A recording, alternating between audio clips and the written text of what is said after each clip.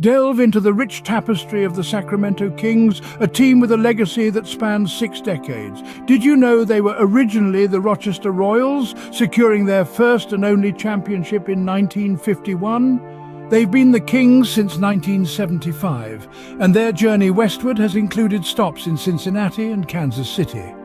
Their home, the Golden One Center, is a testament to environmental sustainability, running completely on solar power.